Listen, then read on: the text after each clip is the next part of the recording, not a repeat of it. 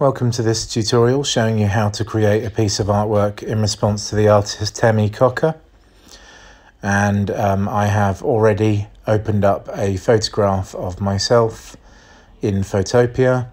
Apologies that I look so annoyed in the photo. I was just concentrating on getting my face as facing forward as I possibly could, and clearly my concentration face looks very annoyed.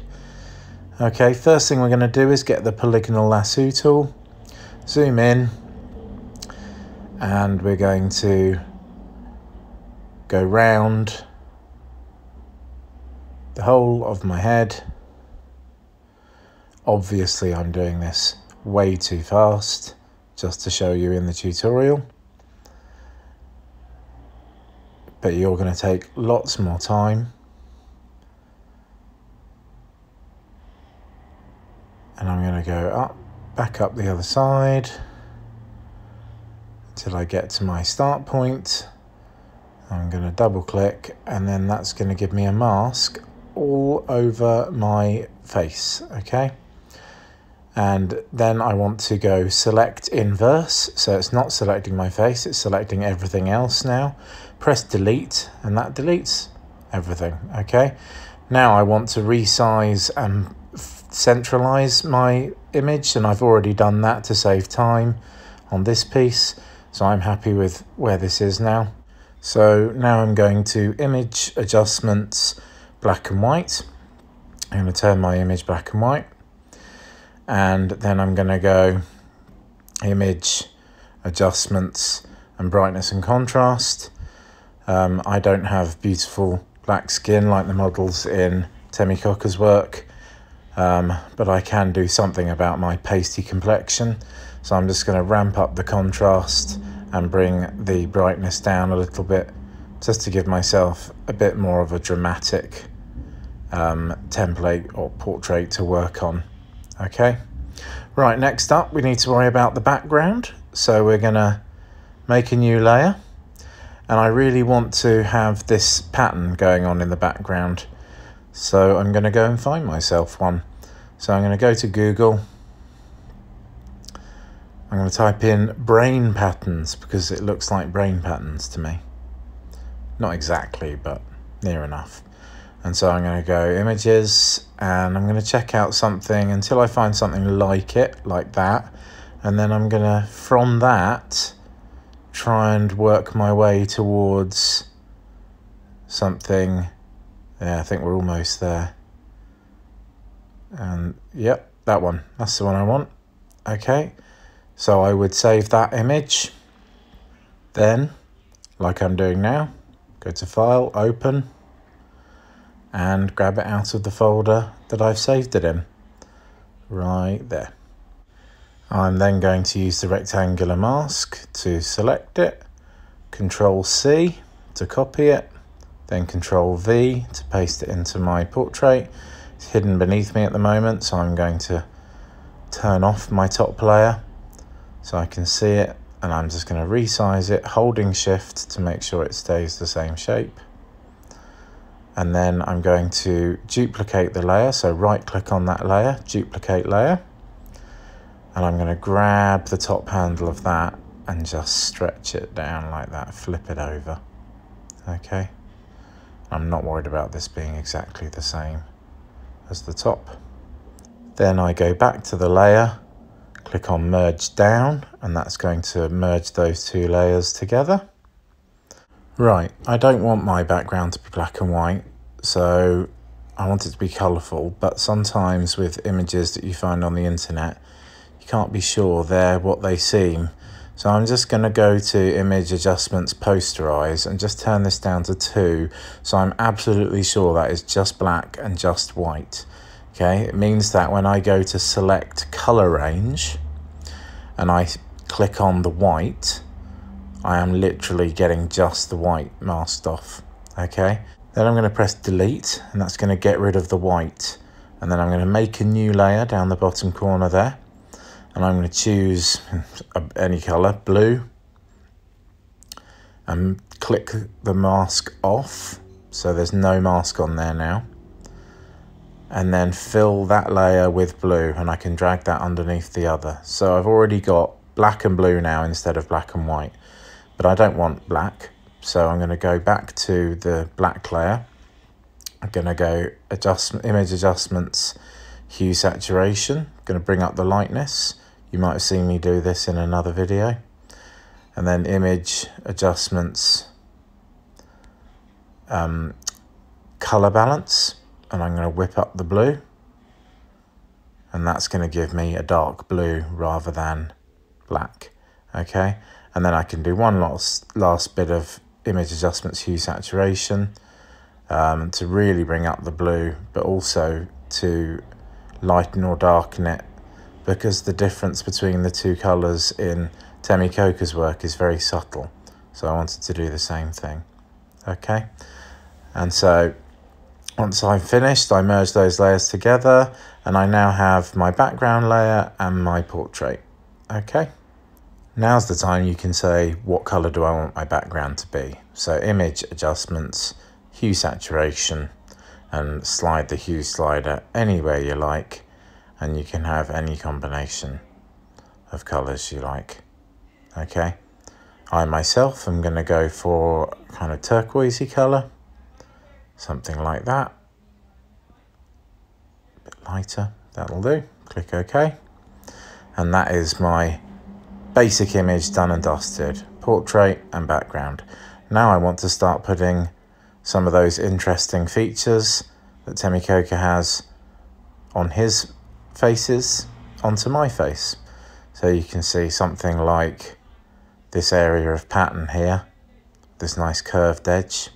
Okay, and so what I'm going to do is I'm going to go to the pen tool, and I'm going to go free pen, and I'm going to bring the tolerance up quite a lot so it's more curvy.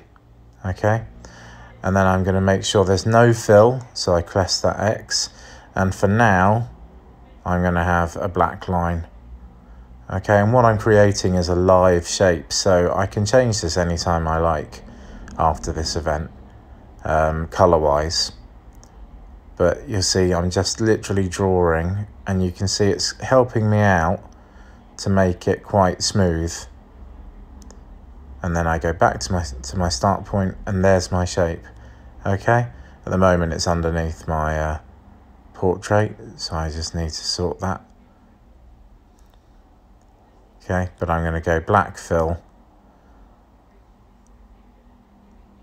There it is then. Realise that it's underneath that. So now I put it above my portrait, and you can see I filled it with black.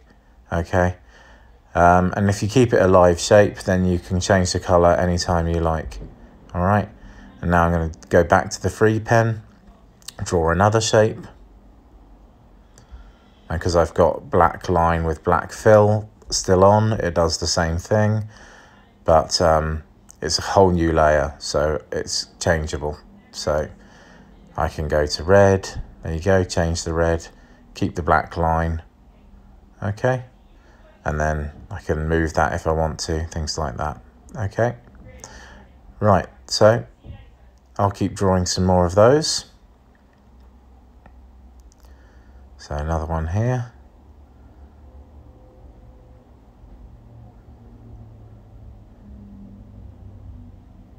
And make sure you join back up to the same point. Okay, and change that color to black as well. Then I'm going to put another shape, maybe overlapping that one, just drawing it the same way, making sure I join the 2 points, and then I can change the color. Okay, right, now another one over here, and maybe some in my beard. It's completely up to you where you put them. Might be quite difficult to see what I'm doing here. Always good to remember where you started, so it's easy to see, to connect the end points. I'm just changing the colours on these ones. Right, now I want to put some pattern, like this kind of checkerboard pattern, into my work. So I'm going to put it into this big section up here on my forehead. So I'm going to go open, and I'm going to get the checkerboard pattern that I saved from Google earlier. And I'm going to use the rectangular select to select the whole thing. And then I'm going to press Control C to copy, and then Control V to paste. And you'll see it's pasted it just below because it pastes it in the center of the image, and I'm zoomed in at the moment. And then I'm going to bring it up so I can see it, so it's above the layer that I want to put it on. And I'm going to, pressing Shift to keep it the right shape, just shrink it down so it's just bigger than the shape below that I want to fill. Okay. Then I'm going to go to that layer with the shape on it, and I'm going to get the magic wand, and I'm going to click somewhere that isn't the shape. So I select everywhere around the shape. Okay. Then I'm going to go back to the layer with the checkerboard on, and I'm going to press delete, and that's going to get rid of everything. Okay. While I'm here and while I've still got that mask on, I'm going to go to the arrow tool, and I'm going to drag this so I can just slip it sideways to reveal the black layer below so that I can have shadow. And then while I've still got this mask here, I can literally press delete on this layer and get rid of the excess that has slipped over the edge. So it's the same size again, okay? And with this red shape on top, as I said, they're live, so I can change them whenever I like, color-wise. In this instance, I want to make it orange, so I'm just going to go to orange, click OK, and there we go, I got an orange one. And I might move it now just over the shape a bit more, so they overlap. Okay, and this is the joy of this. You can move them anytime you like, mess around with it. Right, I'm going to put another pattern into this section here. And I'm going to go with this kind of swirly pattern. I'm just going to show you something else you can do, is go to Filter and Distort, and you can play with any of these things to change the pattern up a bit. So I've gone to Waves, and you'll see it's gone more wavy, and you can make it way more wavy like that, or a little bit more wavy. I think I'm going to go with that. Nice, click OK.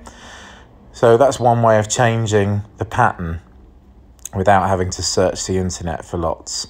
So I rectangular select this whole lot, Control C to copy it, and then Control V to paste it into my image. Woo, it's a big image. So we'll just grab it, shrink it down. Okay. There we go. Just going to make sure it goes over the whole of that shape. No, I need to make, there we go, touch bigger. All right. And then same as last time, go back to the shape below. I'm just going to move them together so I know they're in the same place. It's all the way down, I think. Yeah, it's that one there. Okay. Just go above the shape. There we go. So they're together, but we want to click on the one below, magic wand, anywhere but the shape, so you've got the excess, everything else selected. Then back to your layer with the pattern on and press delete, and there you go. Okay, and as I said last time, while you still got the mask on, use the arrow tool to slip that wherever you want the shadow to be, and then press delete, and it's going to get rid of that excess. Boom. Okay. Now, I don't want this to be black and white. I've got a bit too much going on at the moment that's black and white, so I'm going to make a new layer. I'm going to grab pink, because I love a bit of hot pink. Okay. And I'm going to, while the mask is there, I'm going to select invert the mask so that it is literally the shape selected now. Okay. And I'm going to fill that shape. All right. I'm then going to go above to the drop down menu and just slide down until I find the one that I want. And I think that's good. Nice. But you could do something like that, but this is what I want. Okay. So that's how to change the colours fairly swiftly. Okay. Right, I'm going to go with this shape now. And I'm going to change the colour to black.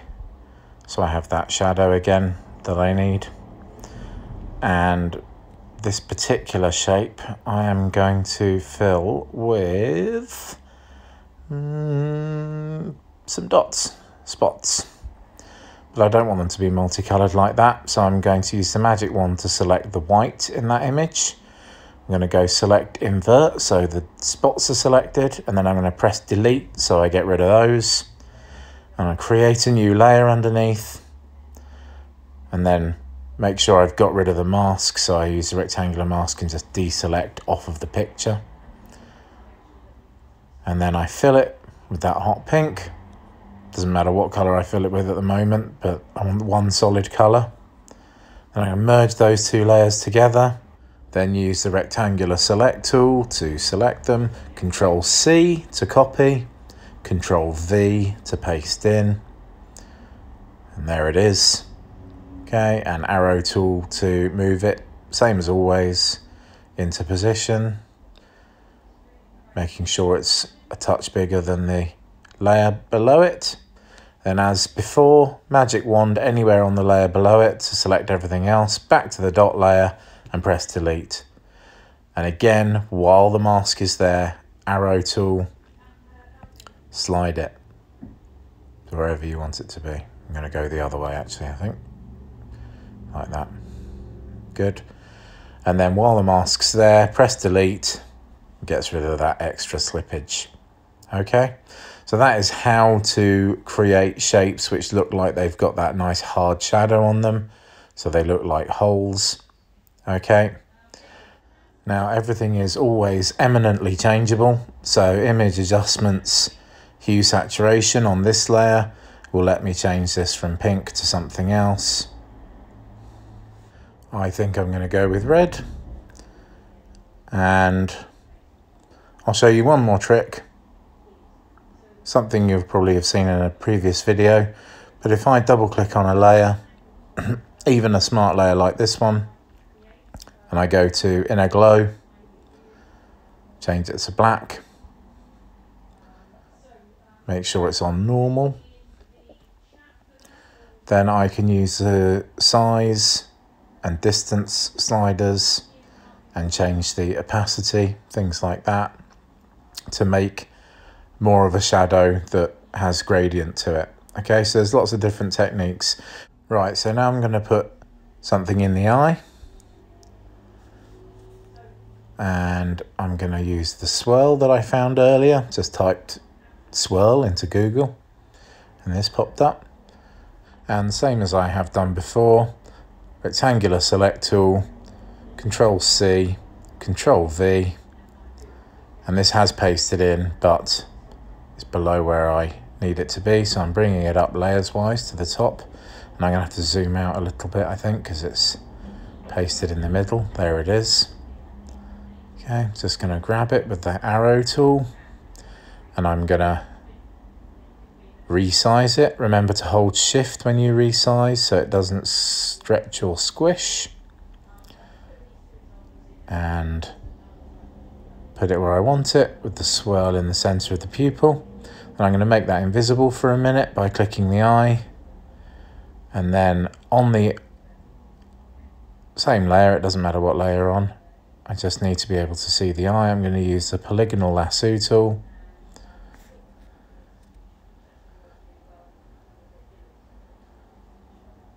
to make a shape, mask off an area, click back. I'm still on the swirl layer, which is where I want to be. So I go select inverse, so I select everything else, not the eye, press delete, and there I have a nice swirl in my eye. Okay, but I don't want this to be black and white, I want this to be a color, so I'm going to create a new layer. I've already got the mask on there, but it's currently masking everything else, so I need to select inverse, so it goes back to masking the eye. And I'm going to fill that with yellow, I think, why not? Paste that. Obviously that layer is above the swirl, so I now use the drop down menu and scroll down until I've got the colour and the swirl showing. Okay, so I'll zoom out now and show you everything that I've done thus far. Okay, so you can see all the different shapes that I've created, but now I want to do these lines that are kind of around the shapes and swirl around the face.